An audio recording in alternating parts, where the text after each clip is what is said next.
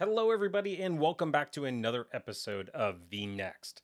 I'm your host, Mike Walker, and today we are going to continue our panel conversation about the Gartner Emerging Technologies Hype Cycle. And so we've got Arun Ghosh with us today. We're going to have a one-on-one conversation. Unfortunately, he had to leave our panel a little bit early in our previous conversation.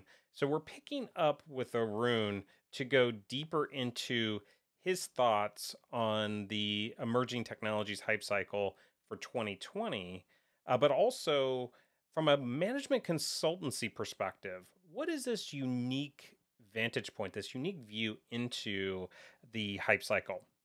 And so we're going to get into really interesting topics like, does Gartner suffer from its own hype when it comes to the hype cycle? We're going to talk about where there's some things where they were playing it a little too safe on their technology selections, or what were some of the key misses on technologies that we thought should have been on the hype cycle.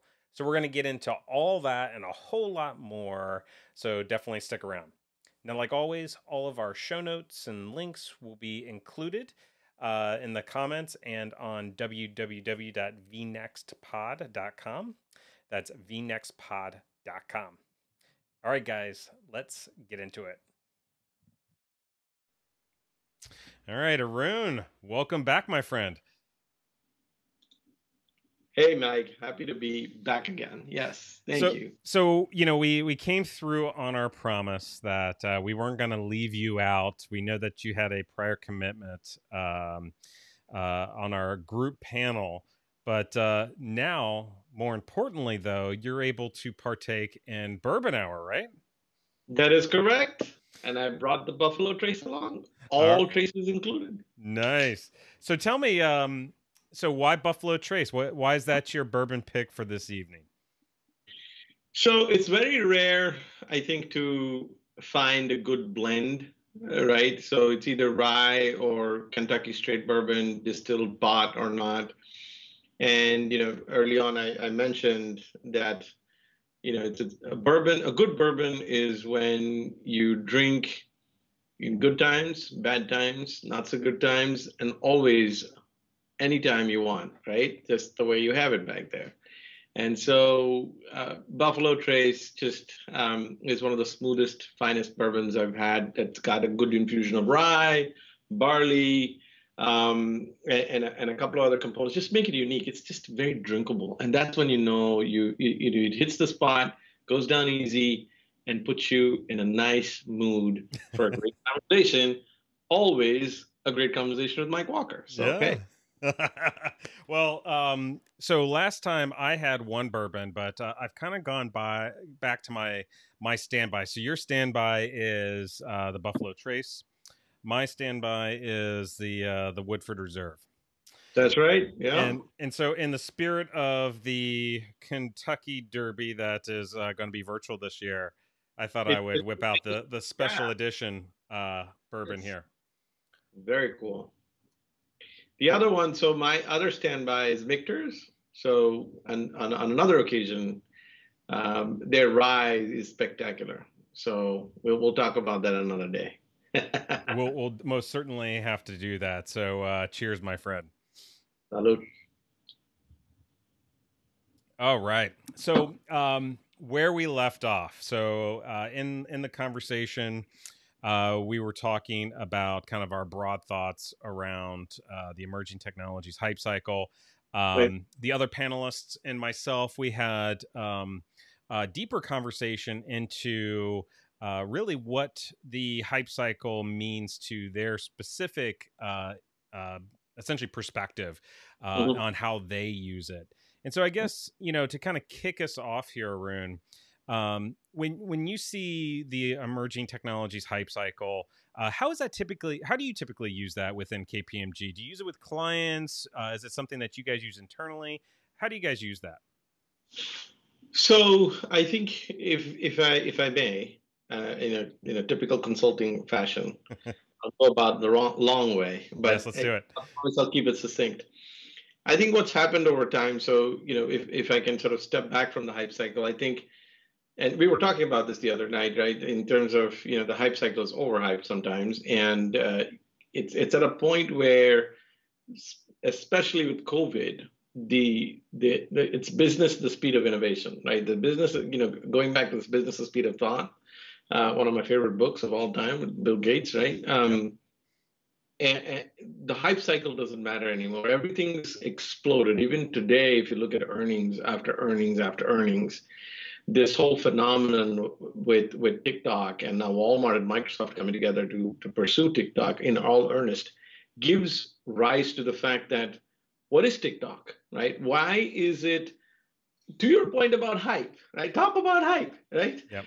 And have they made money? Are they cash flow positive? Who cares? Look at the gobs and gobs of millions of users, the captured market, and the channel that's made. It invented a new channel.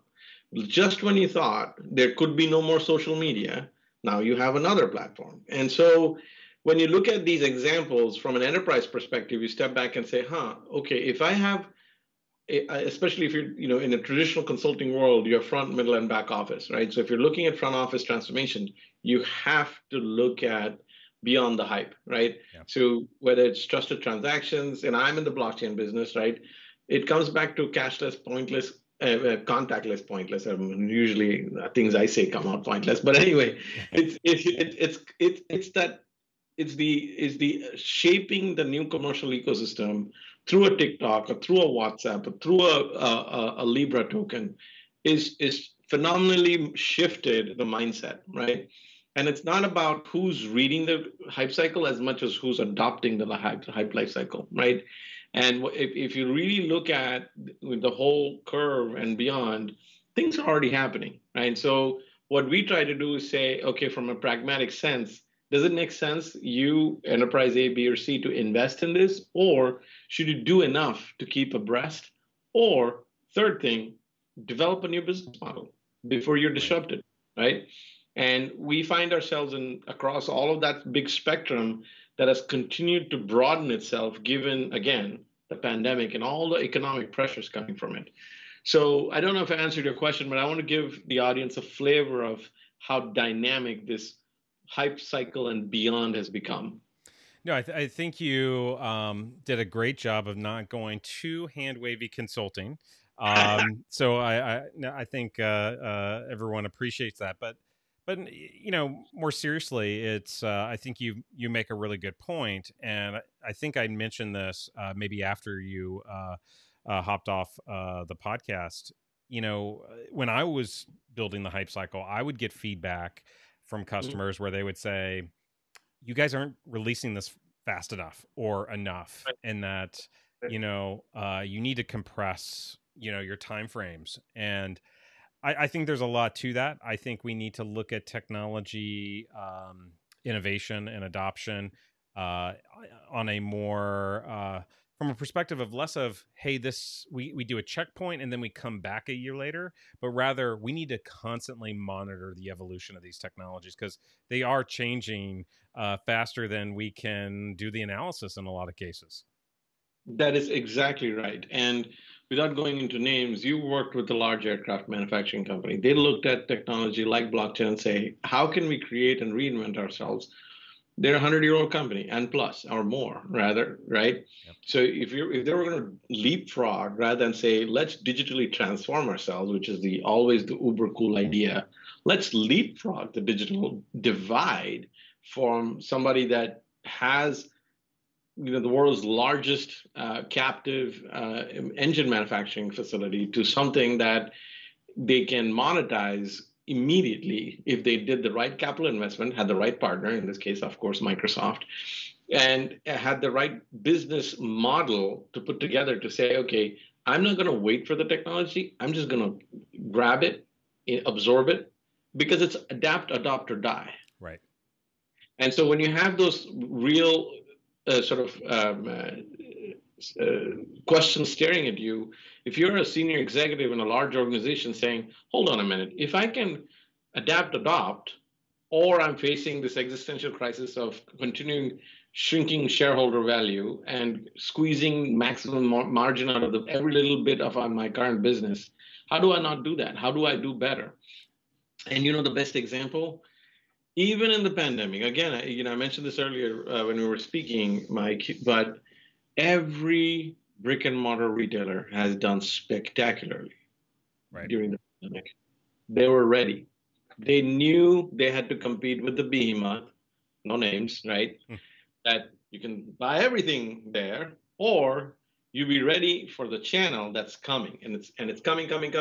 Bam! Who knew there was going to be a pandemic? But people were ready, from retailer A to retailer B. That's competing in that high throughput grocery to clothing to stationery segment. They were ready, and everybody's beating earnings. Why? Because even if they lost in-store traffic, online just replaced that whole thing, right? And they were Yep. ready. And so they weren't waiting to say. They invested early. And this is the benefit of doing investing early, whether it's cloud, whether it's AI, it's blockchain, doesn't matter. They were ready. And they had a vision that they were able to invest and keep moving for something like this. And you can, going back a year, sorry, just to finish, Yeah. who, but they had the foresight, right? And that's what it takes to take the hype cycle, decipher it for your organization, and say, it's not about one A, B, or C. It's a combination of things that I can create for a new business.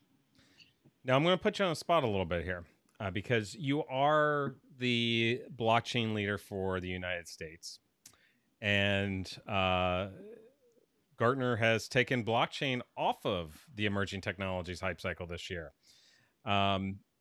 Before you answer, I'll put myself out on a limb here a little bit and say, I'm kind of scratching my head a little bit about that one. And, you know, yeah, there's, philosophically, I disagree. But also, it seems to contradict a lot of the research that is coming from Gartner when, Gartner, themselves say that blockchain's going to pop here over the next 5 or so years. That's really when we're going to see the value, is in that 2025 to 2030 timeframe is really where we're going to see that. I think it was $2.5 trillion of business value coming from blockchain. So for me, I was really surprised. But for you, was that something you were surprised with, concerned? What are you thinking? I would say I was expecting it, but not, so abrupt that it would just come off the hype cycle, because it's not out the truffle of illusionment, so to speak. But I'm glad it's at that bottom level. Why? Because then it becomes more pragmatic, right? And if you look at cloud providers, including Microsoft, for example, blockchain is ubiquitous. It's everywhere. What do you need it to do? That's the big question. And if folks are looking at blockchain as this esoteric concept sitting out there in the universe saying, hey, maybe I should do something interesting with blockchain today, it's never going to work, right? Yep.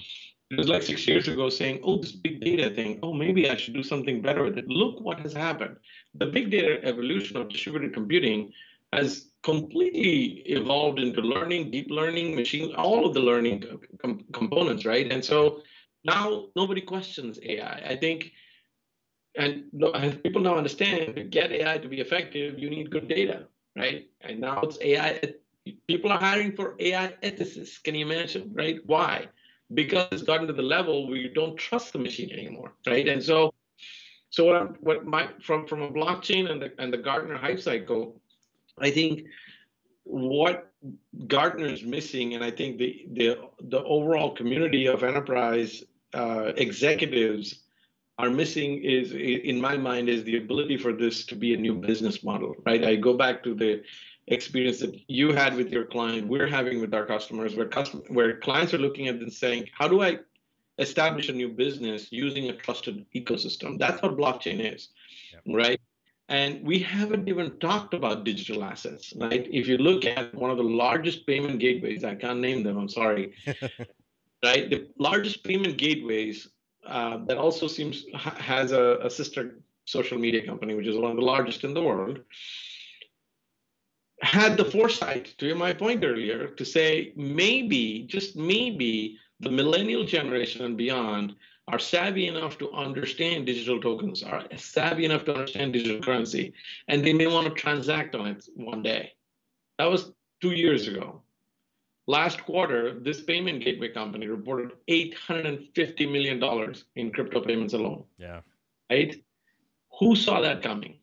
Well, again, it's foresight, it's planning, getting ready, and understanding. A lot of misconception is because of the hype and the fact that Gartner took it out. I'm glad, because then there's no more focus on it.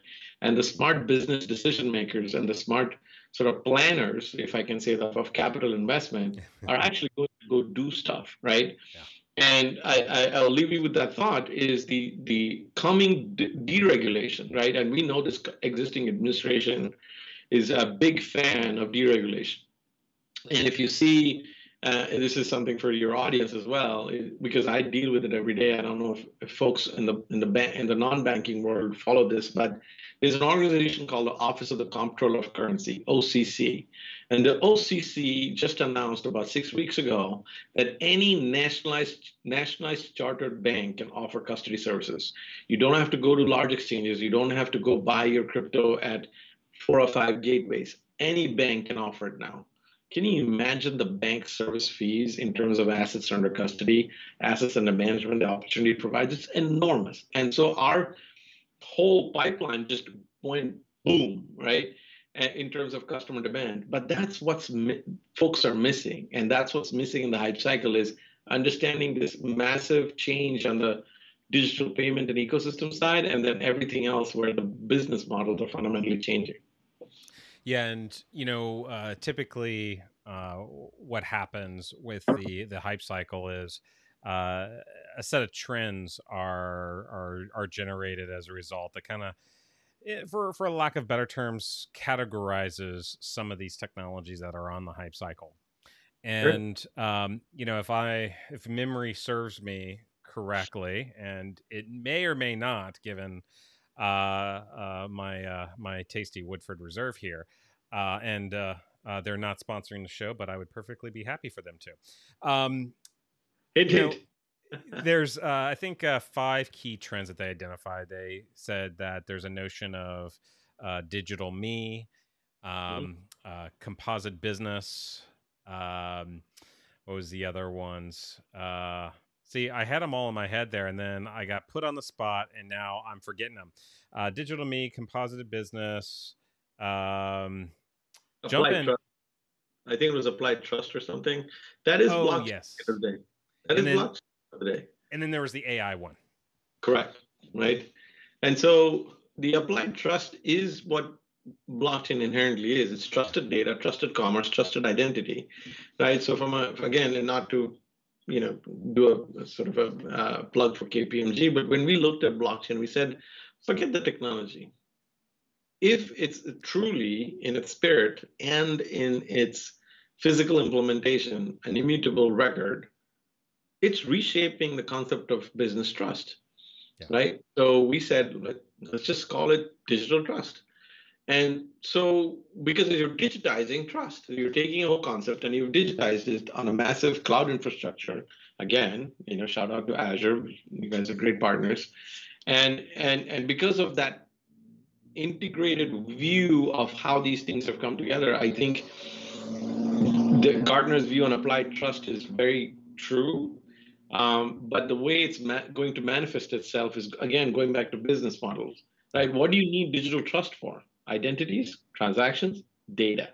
And especially now with COVID vaccines, COVID testing, patient information, flying willy-nilly all over the place.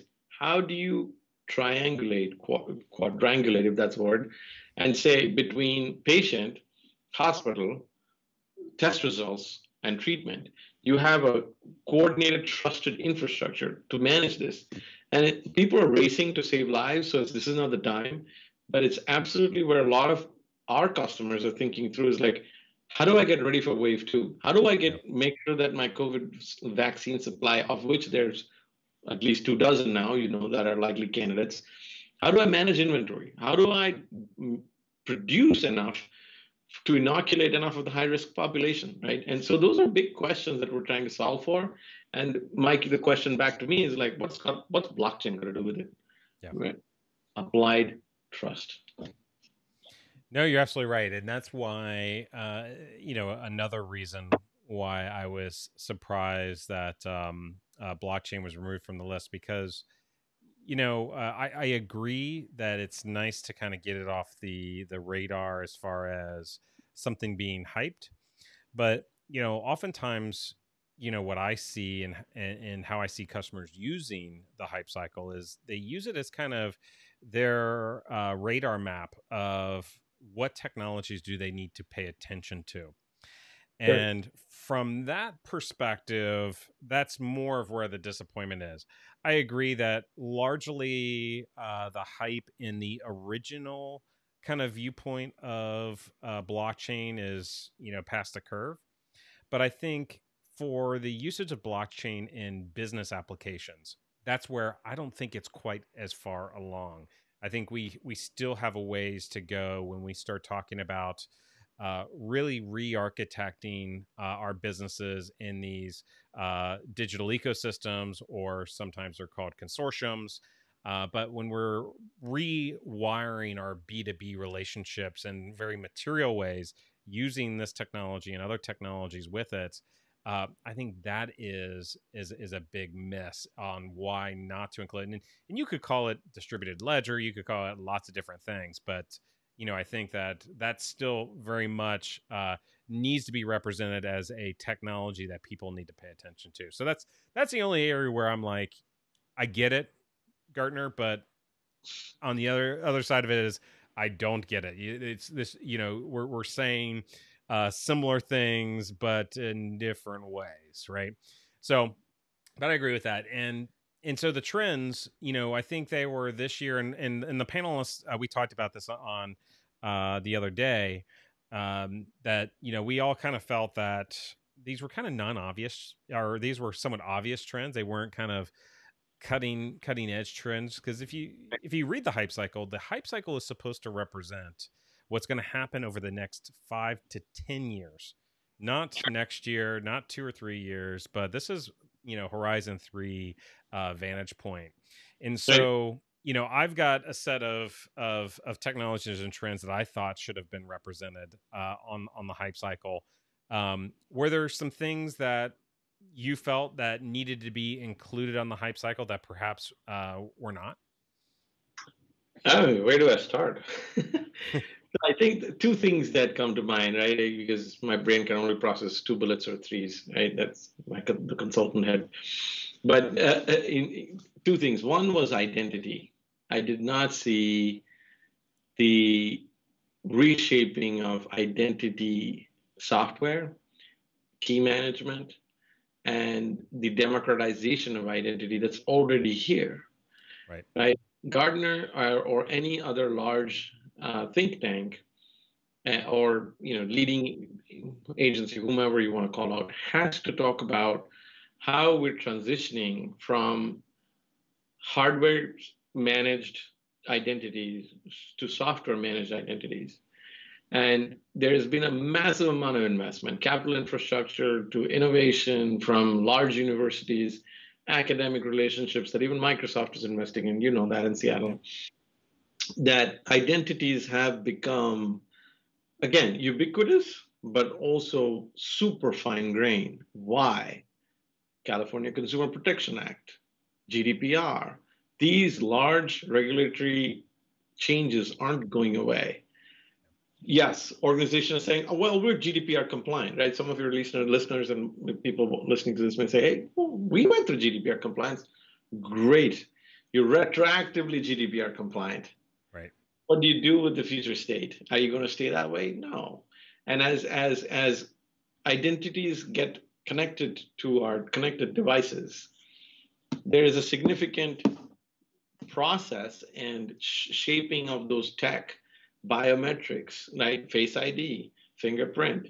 Now, with the Qualcomm Snapdragon processor, it's the blood flow in my thumb. It's no longer, it was missing. The whole concept is not anywhere to be found, yet every chief information security officer, every chief financial officer has to deal with data theft or identity theft or a bit of both. And it's a huge capital investment. Whether you look at a headline tomorrow or day after, it's coming and it's always there. Why? because anything you can encrypt, you can always decrypt. So something around identity was missing, and I felt that should have been elevated to, especially in a day like when we're in a time like today, where we're so connected and everything is on network, online all the time. You have compromise. You just do. So I think that was that one part of identity, and the next thing I think that I hoped to have seen more was around payments and the whole point about it ties to identity, but the evolution in payment lifecycle and gateways and processors and third parties, like I can name this publicly. Why was Wirecard so successful, and why did it tank so spectacularly? Because the model was great, executed badly for other reasons, but that reshaped the world and Right. of payments. And now you have all these legacy payment infrastructure companies that are now, again, remember my leapfrog comment? They're all leapfrogging to not only catch up, they're already there. And so whether it's B2B payments or B2B2C, and this is the real where the rubber meets the road, where the hype cycle is behind the hype, if I can say that. One of the largest social media companies in California is launching its own payment gateway on its social media platform. Why? They're going after this decentralized banking infrastructure, which was never on the hype cycle. So I feel that identity and payments are so integral to any future infrastructural change or capital investment. They not only deserve conversation, that's why I'm bringing it up, and thank you for the forum, Mike. They deserve a lot more sort of in research and understanding, and there's a huge lack of standards. There's a huge lack of denomination in terms of what to do where. That's why regulators are so up in arms, which is great for people like us because we come in and say, hold on a minute, you can't just put in a payment gateway over this. This is what you should do, which is great. But those two things are so integral to, again, contactless commerce, right? And seamless hyperconnectivity. We should have had that on the list. And if not, by you and I talking about this, hopefully it'll get there. Yeah, I tend to agree, and I think it's maybe it's because I tend to want to make things maybe perhaps broader than they need to be. But I think payments is very specific. I think some of the words that you were using around just generally next generation commerce. Yes, How is that going to occur, and what are payments, right? correct.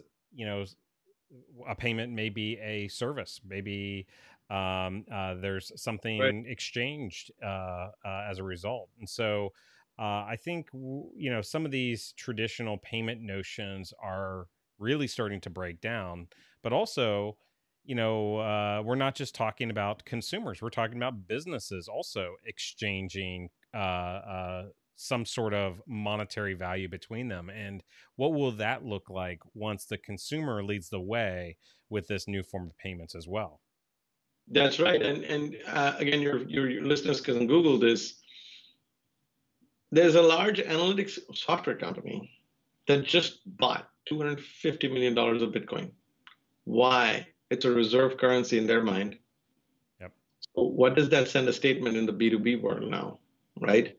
And so the organizations are already, remember the leapfrog. This is a huge leapfrog moment for corporations and boards to say, holy cannoli, we can actually invest, and it's an endowment, right? And you make the endowment work. And so that's the whole point of next generation systems, but also next generation commerce that is flowing from organizations to consumers and back again.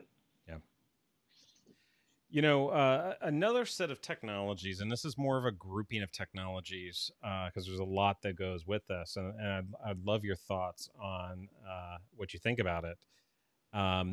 But what I find underrepresented on the hype cycle, and this has been traditionally has been underrepresented, but I think now more than ever, it needs to be represented, which is sustainability tech. I want to see some of these renewable technologies on the hype cycle. I saw carbon-based transistors on there. Yeah, that's great. But what's the next generation battery tech that's going to fuel us into the future? Yeah. I want to understand some of the, let's get out there. Let's get wild with this because this is 10 years out. Things like urban vertical farming. Mhm. What's up with that? Um, you know, uh, things that we see coming from intellectual ventures and the Bill and Melinda Gates Foundation around um, helping third world countries with renewable water tech, where you can take a toilet water and recycle it as drinkable water. I mean, Mhm. these technologies, with all the things that are happening with global warming, with the global pandemic, I mean, this makes sense to talk about, especially now. There are entire economies that are being built around these technologies, and I named, you know, uh, 5 out of 20 or 30 technologies out there. As far as you're concerned, Arun, what do you think about that? Is that too far out there? Is that crazy talk, or do you agree with that? No, absolutely not. And the big catalyst that is driving a lot of capital infrastructure spend is the EU stimulus bill. So we've been following it very closely, and I mentioned it again. Maybe your listeners can Google it. I've become a Google source here. The EU ETS, or the EU emissions standard, is tied to the EU 3 trillion euro stimulus program across all European nations. And they essentially have had the foresight again to say not only are you going to invest in clean tech, you're going to actually make and create jobs. You're going to rebuild the economy. And the way I see it from a green tech, clean tech, 14 years ago, there was a lot of hype. Oh, wind farms, you're going to set, I live in Massachusetts, right across the bay. You're going to set up, and nobody wanted that. Right? It was just too early. Now, looking at the pandemic, not only are people waking up, they're saying, never again. But how do we get ahead of this climate crisis? I mean, in this morning, you had a Category 5 storm, or you had that 1-2 punch storm hitting Louisiana. It's never happened. It happened 100 years ago, but it's coming back. The water temperature is giving rise. So people now understand, okay, this is different. But coming back to tech again, I think there's three groups that we see emerging. It's the monitor, manage, and disrupt. If those are three categories of sustainability tech, I'll put it that way. And we've been working closely, that Microsoft and us in climate accounting, because climate accounting is something that most institutions is the first step. It's like step zero in saying, okay, how do I even establish what my carbon footprint is? Once I know that, then I can deploy sustainable technologies or technologies that enable my sustainability goals, right? It's a little bit of that, but big enterprises have to take that leap. Number one. Second, when it comes to startups, nobody is sitting quietly at this point. Whether it's academic institutions, the next solar panel, next battery tech, to your point, distribution of power, Mike, is going to be the next disruptor because you're going to have microgrids. You have enough solar panels across cities today where even in Columbus, Ohio, right, there's a large financial institution producing more power, and you know who I'm talking about, than they're consuming. So if you're already a green in tech building that is generating more than consuming, you're driving better outcome, right? So again, I go back to manage, monitor, and disrupt. So I think there's those three categories, but I think to your point, it's not on the hype cycle, but people aren't waiting. And that's why I feel that the hype cycle needs to sort of look at some of these larger indications, but beyond the large indications, capital infrastructure is just moving. The train's moving, people are doing things. They sometimes talk about it, they don't, especially the Gen Z, the millennial population that's looking at this. Concepts like microlending of ESG credits, things like tokenizing power trading, right? There's large platforms, four power platforms that are, if my house is generating more electricity than I'm consuming, I can trade that on a Yeah. network. That's tech. That's awesome tech. That's completely disrupting the known model of, oh, I have to subscribe to a utility or corporation to manage my power ecosystem. I can put in a power wall and I'm self-sufficient, Yep. right? That's progress, and that's the tech that we're not talking about. And I completely violently agree that it needs to be, and it has to be And more so, and I finished at the start, is in the pandemic, every electric vehicle IPO has gone gangbusters. Yep. Not only you can argue everybody, "Oh, one more EV, yeah. Why? There's just not enough of them. And that's why I think that the differentiated tech and just a conservation of energy, distribution of energy, and then generation of energy, if I can put it in those three terms, is going to be fundamental in the next decade, or even 3 years. No, I agree, and we see not only as a perhaps a marketing push, but also companies are materially investing. It's not just the Googles and the Microsofts of the world, but you've got Amazon that's making some serious commitments in this space where it's easier for maybe a company like Microsoft that builds software and doesn't have a highly complicated supply chain and Sure. dealing with global logistics. I mean, there's a lot of fuel that's being burnt in that world, and to see someone like Amazon double down on the sustainability commitment just kind of blows you away. Well, And whether it's tax incentives or not, I think people are really waking up and saying, we've got to do something about this. And this is going to go into a related set of technologies to what we're okay. talking about, which is autonomy. And so another set of technologies that I thought was interesting that was removed from the hype cycle. And I get they've been on the hype cycle for a little while, but as a result of the pandemic and us wanting to move to more of a touchless and distanced society to a degree, as you said with the EV side of the house, the autonomous vehicle side of the house is getting a ton of attention. It's getting a ton of funding. Even there's about a handful of autonomous flying vehicle companies, but of those, we're seeing plans accelerate with the LA and Dallas Fort Worth area. Flying autonomous taxis. We know that it's already being done in Dubai. London's looking at this seriously. And so to drop kind of level 4, level 5 autonomous vehicles from the list, I thought that was another big miss because maybe last year I could see, okay, well, maybe I could justify that. But given the societal drivers, I don't know. It's hard for me to see removing those, given where we're going. What do you think? So now I completely agree.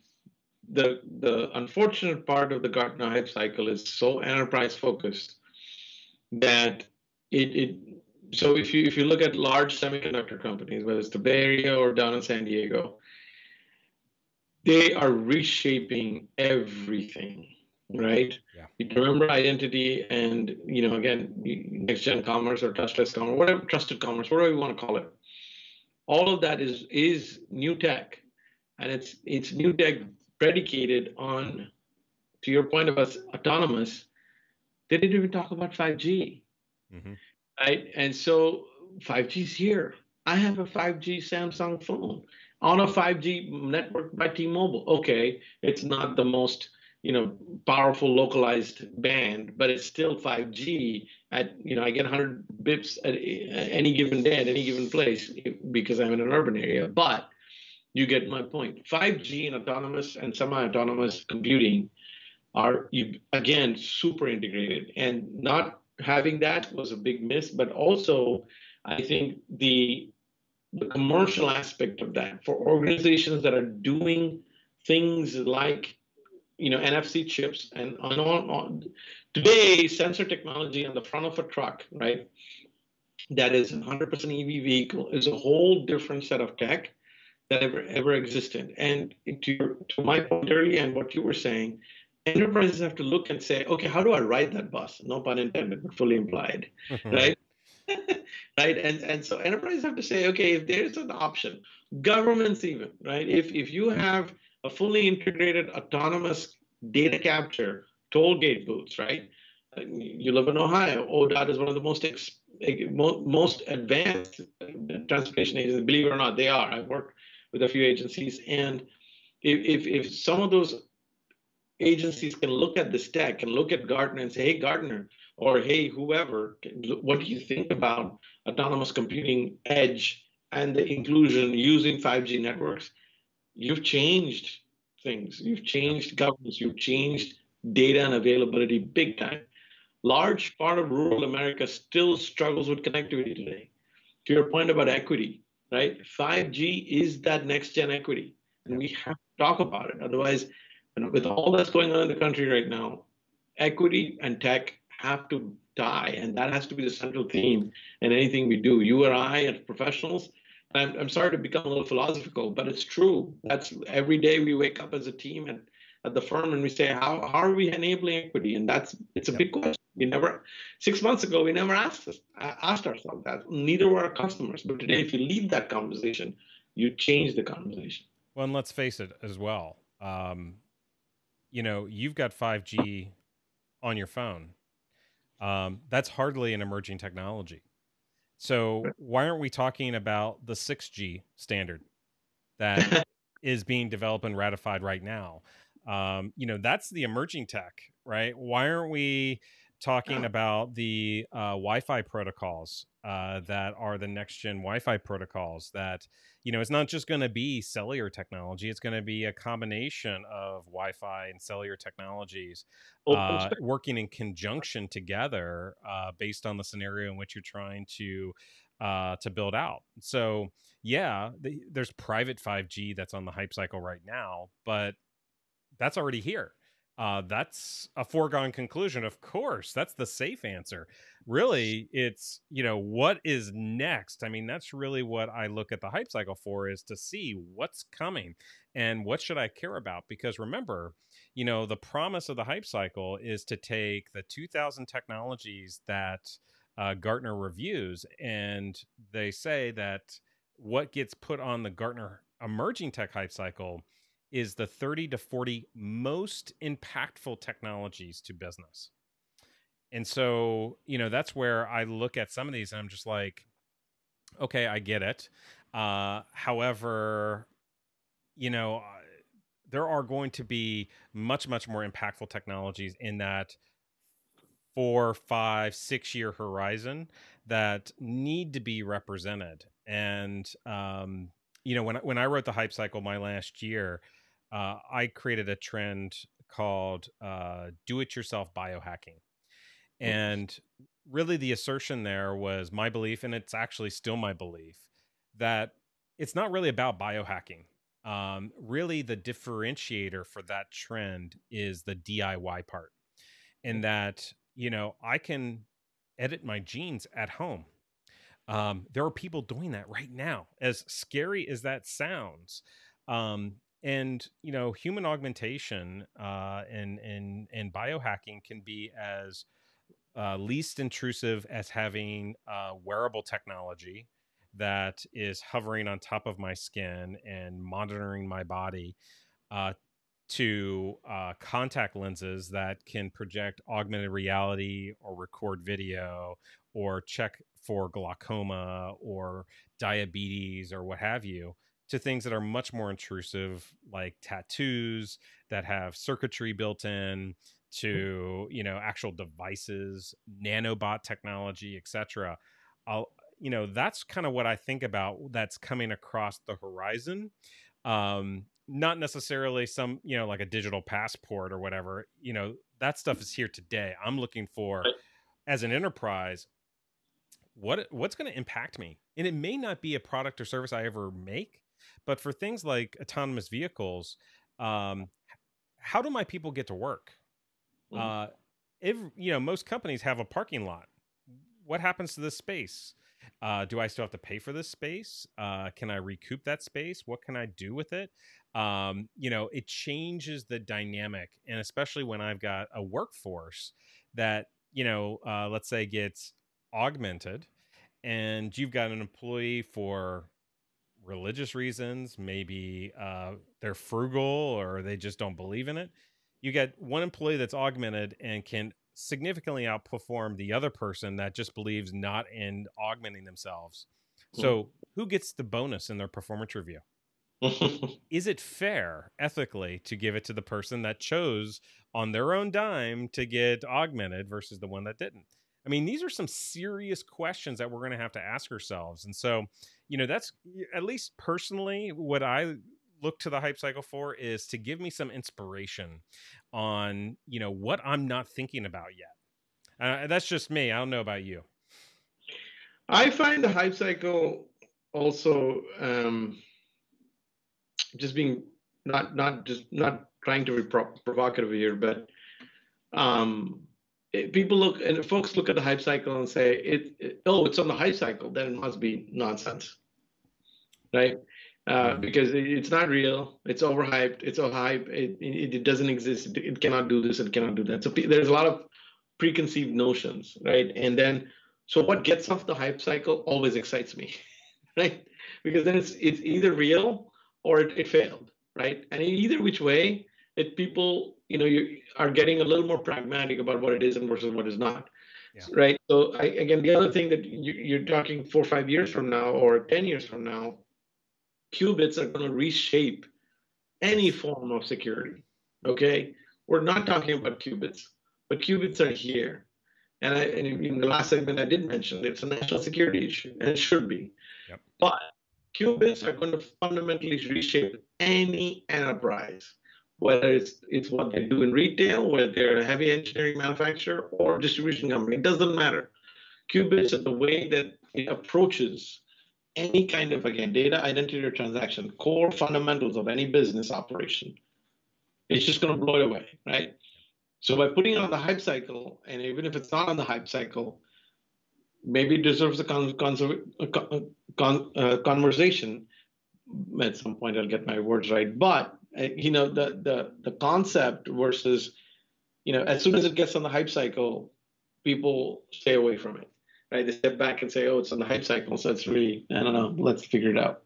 But the moment it becomes more ubiquitous, especially with a cloud platform like Azure, it's near, it's real. 5 years ago, you could set up a Hadoop, node on Azure and say, "Hey, this is what I want," in 30 seconds or less. Today, you can set up a permission blockchain node 30 seconds or less. What do you want to do with it? How do you want to connect it? Do you look out there? Qubits has impacts on health. You mentioned biohacking, huge impact, right? If you look at CRISPR and what CRISPR is doing, no, everybody said CRISPR, can't be done, cannot be done. But everybody in healthcare is alarmed, looking at what gene splicing is doing for the world. Well, did you see the latest news about the Chinese editing the genes of a human baby? Yes, unfortunate, but that's where we are. So, it's interesting, and as you were talking, it's unfortunate the camera can't pick up the light bulbs that kind of pop up over people's heads, but you had said something really interesting, and I think it's important for us to kind of elaborate on a little bit more. You had said you take a technology seriously when it moves off the hype cycle. Mm-hmm. Now, I think this is important to point out because people generally view the hype cycle in different ways. And so on our panel, when we had our conversation, we had, Mike Fulton from Nationwide Insurance. And, Mike said, he's like, "Hey, I use this as a way to educate my innovators on, what we need to pay attention to." And so some organizations look at that as kind of the must-know technologies. We've got to ideate around these, etc. But you said something slightly different, and I want to double click on that a bit because I think this is important for a lot of different reasons. But I think the primary reason is, and I faced this too when I was at Gartner. There is a lot of kind of mysticism or ambiguity around the hype cycle. Gartner has actually published a book around. It's called Mastering the Hype Cycle. I actually worked quite a bit with Mark and Jackie Finn, who wrote that book and had invented the Gartner Hype Cycle, but it's really a model that's similar to other models. So it's kind of this Frankenstein model, but they explain it really well in the book on what it's used for and what to expect from it. But I think the challenge with a lot of folks is they really don't understand the core intention behind the hype cycle. And it can be fairly misleading when you look at it and you see the marketing around it, where people kind of go, well, is it really the must do things that I need to focus on? Is it really only what's getting the most attention in the market and how to view that attention? Is it a risk management tool where I look at that and I say, well, if it's on that list, then I need to shy away from it and I need to focus on other things. And so there's a lot of confusion around that I think needs to be demystified. And I should probably, since I know a little bit about the hype cycle, I should probably do a dedicated episode just on that. But I guess for you, Arun, maybe if you could elaborate a little bit on what you meant around just some of your feedback on how you interpret the hype cycle. So the hype cycle, for us, especially when we play system integrator roles, advisory roles, strategy roles to organizations, it's a good benchmark, right? It's a good pressure test mechanism to say, did we consider this? And did we not consider this? What is, to us, the hype cycle is sort of the consultant's benchmark tool to say, from a future state perspective, because we always get in and say current state, future state, right? And when we're doing future state cannot be shelfware. Otherwise, we'd be out of work, right? So when you have a little bit of the pull-in of the hype cycle a little bit to say, okay, this is something you should think about. But more often than not, because of the way that the hype cycle has been overhyped, I come back to how I opened this conversation, a lot of our customers say, okay, Arun, that's all that is great and fancy. Let's just focus on the basics this year and next year, and then we'll see where we end up, right? And so it always comes back to that. And the moment and once the hype cycle goes away or something drops off the hype cycle, you draw some of those, even if you dust it off. So for this year, you come back to blockchain, the business I'm in, it's not on the hype cycle. But if you draw it into a future state conversation and say, if you thought about a trusted commercial gateway for your inventory or your manufacturing process, people adapt to it because, again, go back to my adapt, adopt, or die. And you've no longer talked about a hype cycle. You've actually talked about something that's going to help them evolve their business model using, whether you're using blockchain or you're calling it trusted transaction, it doesn't matter, right? Yeah. And so that's what I find. That's where I take inspiration from. I'm not saying that hype cycle is not useful. Of course, it's useful, but I also find it comes with that overhang of saying because it's hype cycle, it's not real.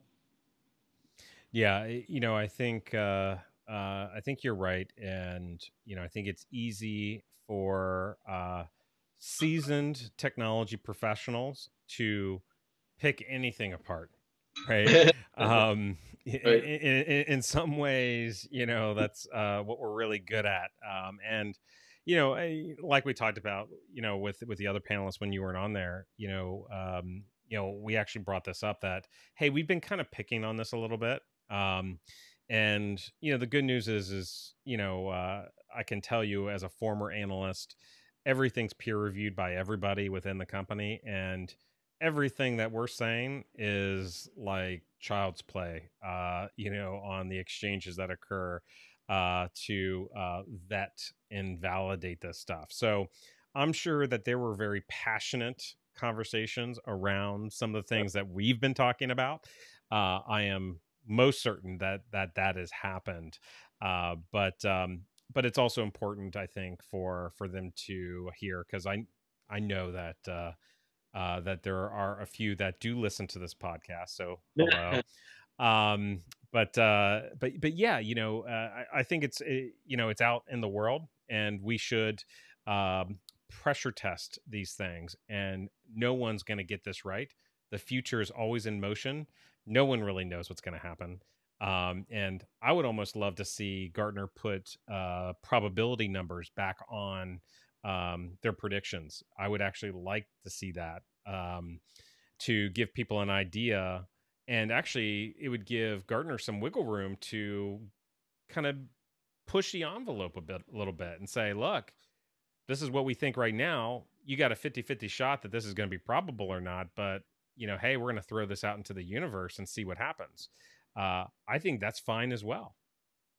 Absolutely. And I go back to, sort of in parting thoughts, I think we also get called into saying, okay, we're looking to invest in this little startup, right? And it's this technology we don't understand. We looked at Gartner's report. It looks attractive. Can you help? So we become sort of the translator of choice and taking the hype cycle and saying, should you invest in something? Remember my leapfrog comment. And so we're also, from a hype cycle sort of how it helps organizations. I think a lot of organizations that are, some of my clients are PE organizations. Some of them are venture arms of a large corporation. And they're saying, instead of us building this in a nascent, captive way, why don't we just do an inorganic acquisition? And in doing so, can someone like us come in and help sort of assess, but also make that, because it's on the Gartner Hype Cycle, it's somewhat there, but it may not be. So let's test it out, right? And so it's helpful in those ways in terms of being that, again, that benchmark. But again, when you look towards an adoption, there is that struggle to say, is it worth the capital investment versus saying, let's just see if we can go acquire somebody and make the commercial model work based on what we saw in the hype cycle, if that makes sense. No, it does. And so I guess, as we wrap up, Arun, I'm going to ask you a question. The answer cannot be blockchain. But if there was, let's just say, 3 technologies that are either on the hype cycle or they're not on the hype cycle, what do you think are, in your mind, the 3 most important technologies over the next 5 to 10 years? So the way I see it, it comes back to, we talked about sustainability tech, but when I look at sustainability tech, it's equity, right? And to get equity of any kind of tech, you need connections, right? And to me, the horizon and the investments of ubiquitous connectivity is still, we don't have last mile. We talk about these things, and I know we want to be future based, Mike, but I come back to the practicality of connected anywhere. It still does not exist. 6G, 7G doesn't matter. Connected anywhere doesn't exist. So why don't we figure out, as technologists and professionals, what we as a community have to come together to talk about connected anywhere? That always comes to mind, right? Because once you have connectivity, you can do anything, right? And so I think that's one thing to solve for, and either gets on the hype list, or at least I think about it all the time. The second thing that, in terms of this, I deal with it every day, but again, looking 4 or 5 years out in the future, is the consumer to consumer peer-based commerce. To me, the B2B to B2C is going to go and diminish itself. Mike and Arun transacting, we're doing it today in things like Venmo and other components. But 4 or 5 years from now, that is the only way to transact. Why? Because the payment systems and the ecosystems, the connected tissue organ of commerce is going to be consumer to consumer, peer to peer, right? Systems are there. The decentralized infrastructure is there. Regulators are waking up now. But if I look 3 to 5 years, peer-to-peer commerce is the only way to transact. That's how it's going to be. And the third thing, you gave me only 3 things. I could go on for 10, but anyway, The third thing I would say is essentially expedited health, right? What I mean by expedited health, it's even today, if you look at just the pandemic, right? Let's take the pandemic's telemedicine leap. Till today, till March or April, everybody said telehealth, it exists somewhere, some pockets. Now all of a sudden nobody wants to go into a doctor's office because it's as good. It was there. Now, if you fast forward 4 or 5 years from now, the ability to do in-home care, whether it is devices, whether it is surgery, whether to your point about biohacking and other things, the ability to manage connected care is going to be very, very different than we know. And I bring up healthcare because that is going to help us stay ahead of the next pandemic. And I mean that in all seriousness. Yeah. So if I think of those three things in big, broad terms, 3 to 5 years, that's what I'm thinking about. That's what I'm planning for. Blockchain is just one stepping way to create a new trusted ecosystem. Blockchain, this is a, a space and time. I can say that, right? You stand it up, build it, and we are on to the next thing. So to me, those three things are very, very important, especially as the globe and the global ecosystem are much more of a connected tissue than we actually admit it to be. I agree with you, and I definitely agree with those key themes. I think those what you're communicating seems to me more, kind of trends rather than any one specific technology or solutions. And I think it's really important for us to know that any individual technology that may be represented on the hype cycle uh, can't solve your problems. It's really the convergence of many of these Right. technologies in meaningful ways. And a lot of what we've talked about so far here on the podcast has been around bringing these technologies together in meaningful ways. So when we talk about sustainability tech, you know, there's a sprinkle of blockchain in there. There's a sprinkle of artificial intelligence in there. There's robotics. There's IoT. There's lots of technologies that come together to make that a reality. And so I think that where we have to shift towards as an industry is we need to start incorporating more, at least in my opinion, uh, more of the non-technical forces that are at play Mhm. that are forcing our hands with technology. Because what's happening with technology is it's becoming more and more transparent. Mhm. It's blending into the background where it's not obvious that we're using it. So you know, um, I used to do keynote presentations at Gartner where I'd get up on stage and I would ask the audience a question. I would say, "How many of you have used artificial intelligence today?" And maybe a quarter of the people would raise their hands. And then I would ask another question, as I'd say, "How many of you have checked the weather today?" And 75% of the hands go up. "How many of you checked your Facebook feed today?" And almost everyone's hands go up. And I said, "Well, guess what? You used AI today." And so a lot of these technologies are today blurred into the background. I mean, you held up your phone. I mean, there's so much tech that's built into that is represented on that hype cycle that we don't even realize. And so I think, I would like to see, instead of 5 trends, I would love to see them, say, here are the 10 emerging technology trends that you really need to understand. And oh, by the way, there are these technologies that support those, but really the more important thing here is the trend itself and tying that back to very real practical things that are happening. And to your point, it's what are the tipping points that we're evaluating Mhm. that's leading us to these assertions.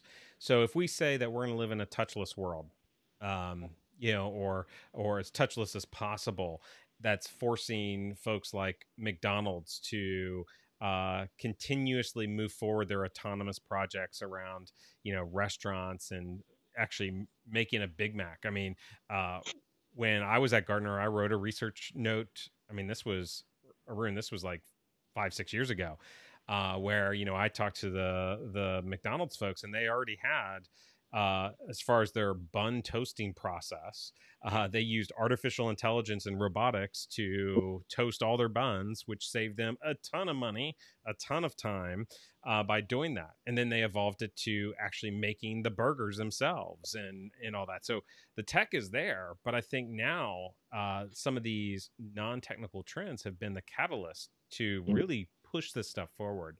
So if there was any critique, I think it's along the lines of what you were saying, is become more relevant with the social, behavioral, the economic trends that are happening around us, and make sure that that's reflected in your predictions and your hype cycles. And I think that's the big message, at least from me, and I think I'm extracting that or interpreting that from you as well. That's exactly it. And so I think overall, again, it's always good to ground, but how do you make practical use? So Rune, people listening, they're like, hey, I kind of like this guy. He drinks good bourbon. He's got some good ideas. Or maybe a Gartner analyst wants to come and chase you down and give you a few words. How can people get a hold of you? LinkedIn is the best way. Arun Ghosh. You can find me on LinkedIn. Message me. I'm usually on there all the time. I'm also on Twitter, but I usually hide because I find too many trolls sometimes. But LinkedIn is the best way. Very good. Well, listen. As always, I learn a ton from these conversations, and hopefully everyone else has as well. It was great having you on again, and look forward to the next time we have you on. Thank you so much. Good night.